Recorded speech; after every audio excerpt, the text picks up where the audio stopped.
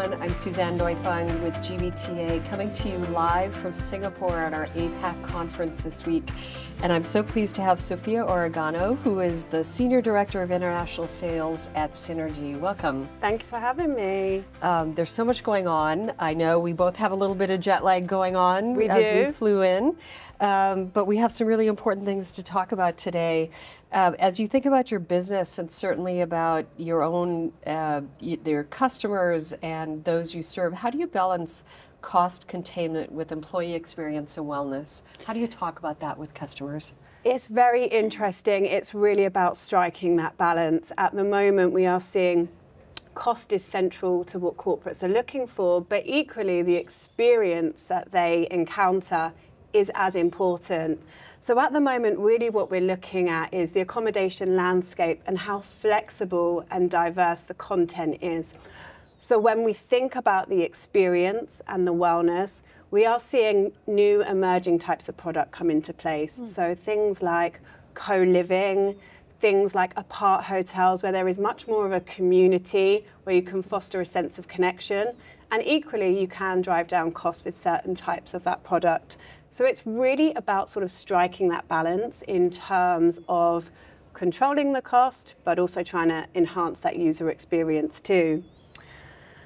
I think as well, the fundamental piece for us is really looking at the fact that we are the entry point from when a business traveller steps off the plane into their accommodation. And so from an experience, we want to make sure that they step into their apartment and they are happy. So the ways in which we manage that is really through our due diligence and our compliance, making sure that that apartment is absolutely move-in ready, because that ultimately will play into their wellness.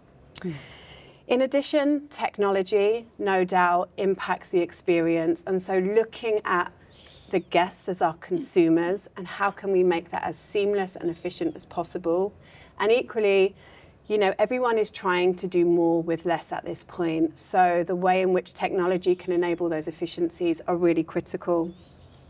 And I think the last point I really want to touch on when it comes to cost is not just looking at that initial price point from an ADR perspective. What is that nightly rate?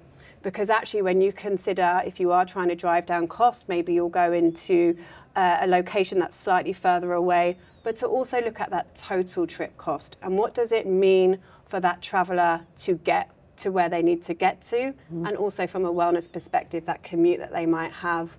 So ultimately trying to balance each of those components to make sure they are as happy and as productive as possible. On a macro and micro level, are there other impactors that one should consider? They are. I mean, sadly, in the world that we are in today, we are faced regularly with macro impactors in terms of geopolitical uncertainty. We've been really impacted by the wars in Eastern Europe and also the Middle East. We have a massive population of our guests and our travellers there. So it's critical that we are able to be nimble, act efficiently to get them to safety as soon as possible. And some of the ways in which we do that and try to anticipate is through our collaboration with our supply chain partners, through our duty of care protocols, and through our crisis management teams that are deployed on a regional level. In addition, we're sort of seeing natural disasters happen as well, so that same process is then implemented. But I think importantly, data breaches are front and centre right now, so the investments that the suppliers have within their operation from an infrastructure and an investment perspective is also a macro impactor right now.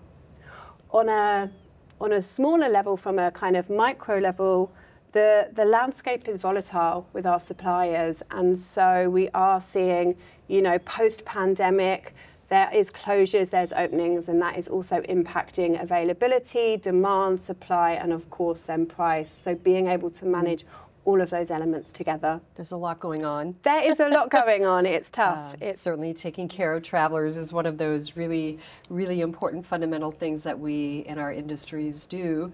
Yes. So are there best practices that you see from your client base that are something that impact business currently and the future state? Yeah, there's lots. I mean, I think seeing GBTA and WERC combine really speaks to how much more closely aligned mobility is becoming with business travel. And for us, this is a best practice.